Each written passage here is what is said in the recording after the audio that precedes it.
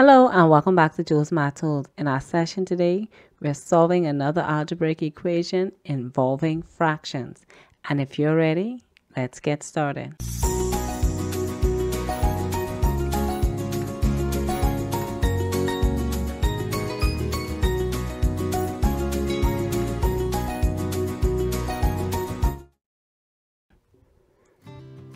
In our equation today, we're going to begin by first finding our LCD. So remember that whenever you're working out questions with fractions and we're adding or subtracting, remember that we're still going to apply the same rules that we did with our basic fractional questions. Because our denominators are different, we're going to first have to find our LCD of 3 and 4. And when looking at our 3 and 4 timetable, the multiple that they both have in common is 12. So now we're going to be changing our fractions to their equivalent form where all of them have a denominator of 12. Now for this part of the question, I'm going to be working out these different parts on the side. That's so if we have persons who are following along with us who do not know how to find the equivalent fraction when we have algebraic expressions involved, hopefully working that on the side will help you to be able to follow along a little bit better. So let's begin with our first term, which is 6i plus 1 all over 3. Now remember that we need to change it to its equivalent form where it has a denominator of 12. Okay, so when looking at my number 3, I'm looking for that number that when I multiply 3 to it, it's going to give me 12. And 4 is the number that comes to mind, because I know that 3 times 4 will equal to 12, which means that I now have to multiply everything in my numerator by 4 as well. Remember that whatever you multiply the denominator by, the numerator has to also be multiplied by that exact same number. So 4 times 6i will equal to 24i, and 4 times 1 will equal to plus 4. So now we're putting back our 24i plus 4. Okay, so now let's look at our next term, which is my 5i minus 2 all over 4. And with our 5i, we're also taking that minus sign in front of it with this term as well. So do not leave off the sign that's in front. So because my first term was positive, I didn't have to worry about bringing the sign because we know that positive times positive will still equal the same thing. But because there is a minus or the negative sign in front of this term, I'm also going to take that along with the term. That's so that when I apply my distribution with my 3, I'm also going to apply that minus sign along with it so that I can just apply 2 steps in one. Okay, so we know that 4 times 3 is equal to 12. So that means our entire term in our numerator will also be multiplied to 3, and I'm also going to use this minus sign with the 3 as well. So negative 3 times 5i will equal to negative 15i, and negative 3 times negative 2 will equal to positive 6. Okay, so let's substitute that back into our equation. So we have negative 15i plus 6. And now we're going to change our last term as well. Okay, so for our last term, we have 5/4. And we also have to change that to the denominator of 12. And we know that 4 times 3 is 12. So 5 times 3 will equal to 15. So our equation is equal to 15. Okay, so now that everything has a denominator of 12, we're now going to get rid of our denominator of 12 and just work these terms out without a denominator. So that's the good thing about finding your LCD. It helps you to now eliminate that denominator and work our fractions out as usual. So now let's collect our like terms together.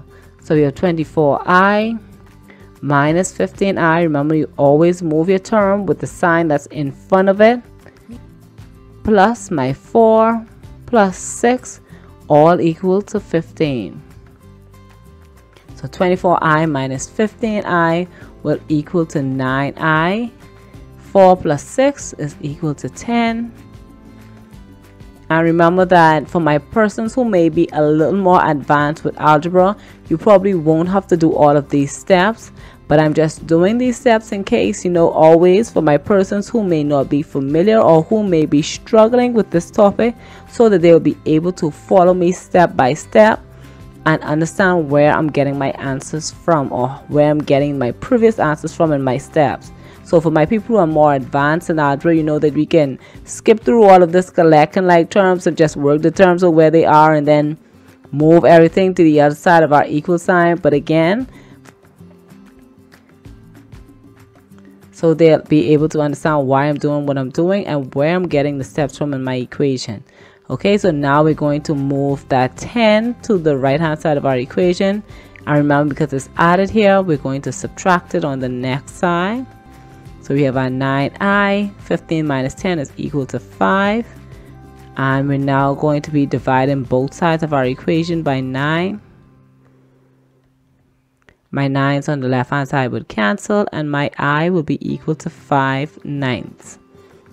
Let's check our answer. So if I is equal to 5/9, that means that everywhere in our equation where our I appears, we are now replacing that with 5/9.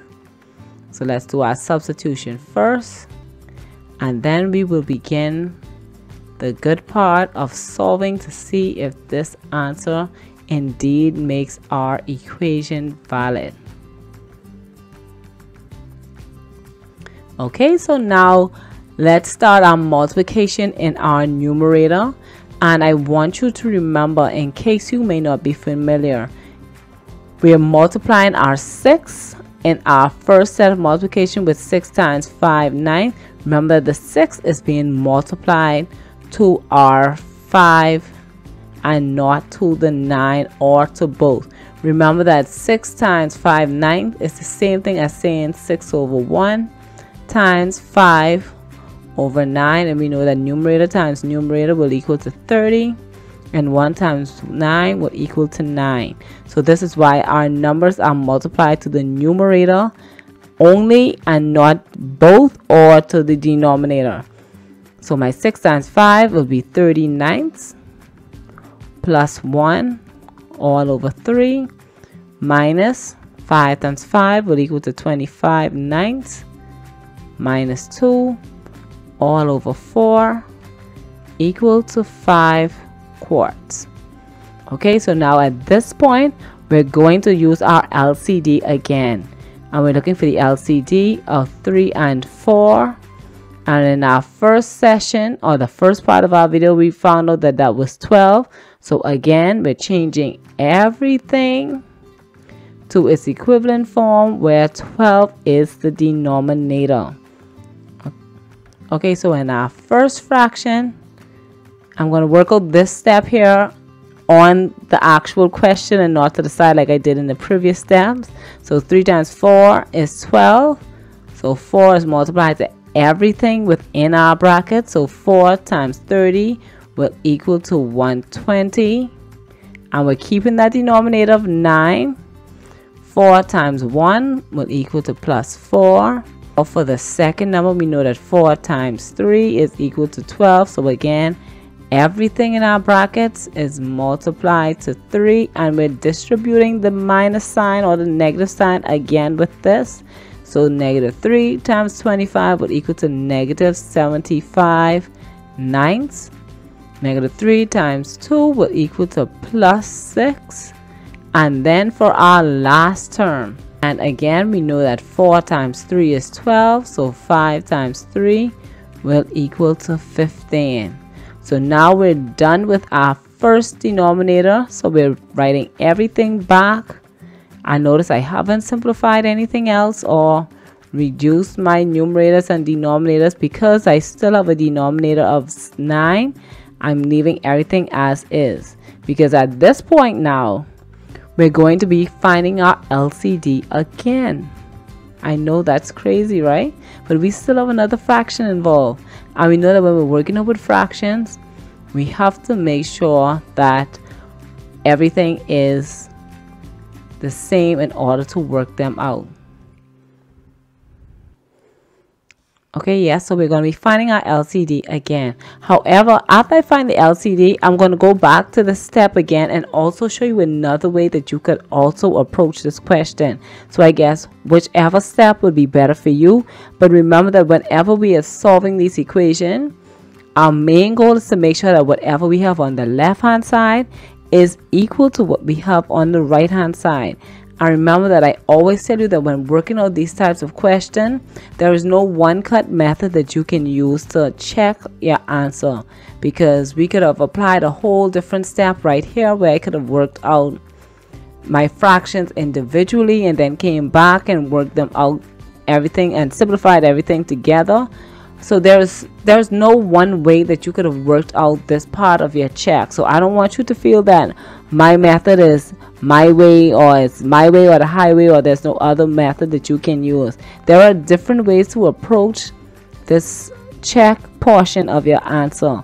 You could work out your fractions separately, or you could have just worked out the numerator and then dealt with the denominator. Like I said, there's no one method to check your answer. So feel free to practice, venture off onto the rail. Maybe I will upload another video where I actually work out this question where I dealt with each fraction individually, so that you can have a better idea as another method to check your answer. So I will probably do that for you, so that you can see another way that you could check your answer other than finding two LCDs. So I'll do that for you. And then again, remember that with fractions, there is so many ways that you can approach these questions. That's one of the crazy things that I love about fractions. As long as you abide by the rules that fractions have, there are so many ways that you can venture off and check your answers. So let's continue. Okay, so I'm going to find my LCD for this portion, and we know that the LCD for our denominators is going to be 9. So we're changing everything to a denominator of 9. So because 120 already have a denominator, I'm going to put my 120 back. Now 4 has a denominator of 1, which means that my 4 will have to be multiplied to 9, and we know that 4 times 9 will equal to 36. 75 already has a denominator of 9, so we're just returning that back to our question. And 6, like 4, has a denominator of 1, so this has to be multiplied to 9, which will equal to 54. And again, my 15 also has a denominator of 1, so this will be multiplied to 9, which will equal to 135. Okay, so now that we have everything the same, let's begin checking our answer. Okay, so I'm going to be doing all of my rough work in the corner. So you'll have to follow along with me as I go through. Okay, so we'll start with our 120 plus 36. This will equal to 156. And then we're going to take that 156 and minus 75. Remember that you don't have to go through all this. Some of you probably may be using a calculator. Hey, if you're allowed to use a calculator, use a calculator. But it's still good to put in some brain power and still do things manually from time to time. It helps to keep the brain fresh.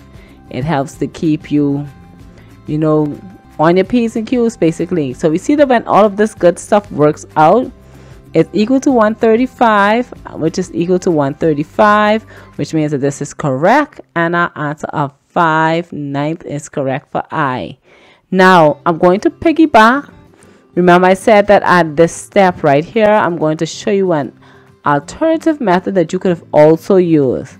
So if you didn't want to have to go through finding an LCD again, that is no problem. Here is one other thing that you could have done. You could have simply taken your 129th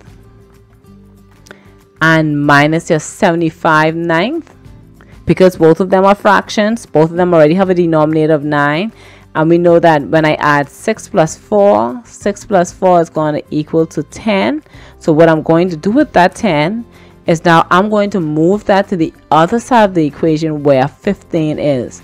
And I'll minus that 10 from 15.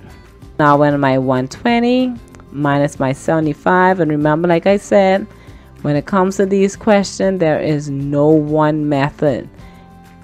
So once you are good in your fraction area, you can venture off the rails sometime and just try out these different methods. It doesn't kill you if you get the worst. What's the worst that could actually happen? You get it wrong, and if you get it wrong, you just learn from your mistakes, correct it, and try it again. There's nothing wrong with getting it wrong. That's all a part of the learning process.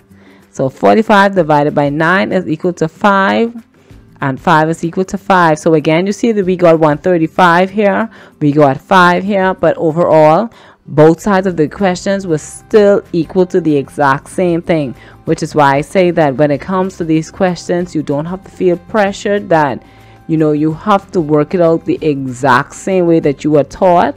Once you know your rules for fractions and you apply those rules and work out the question, you will still be able to solve these types of questions. So don't feel confined to just follow one method that you may be taught. If you're comfortable with that method, by all means, stick within your comfort zone. But still, don't get too comfortable that you're too scared to try something new. So like I said, you can find the 2 LCD. That's all good and dandy. We still got our answer. Or you could just move all of your constants to one side of the question and work with all the fractions on the next side, and then work to see if the 2 sides still equal to the same answer. So we have 2 questions that I ended 2 different ways. We got 2 different answers, but both answers were still equal to the exact same thing. So do not be afraid to try a new method or approach. Learning is fun and it's supposed to be exciting. That's one of the things that I love about math. Okay, so I hope this was very helpful to you. Remember that I am going to load the next video, this exact same question, and I'm going to perform the check a little bit different than what we did today, so that you can see an alternative method to working out these types of questions. And remember to stay tuned, and when you're ready to learn a new skill, remember to return back to Jules Math Tools, where we make math easy.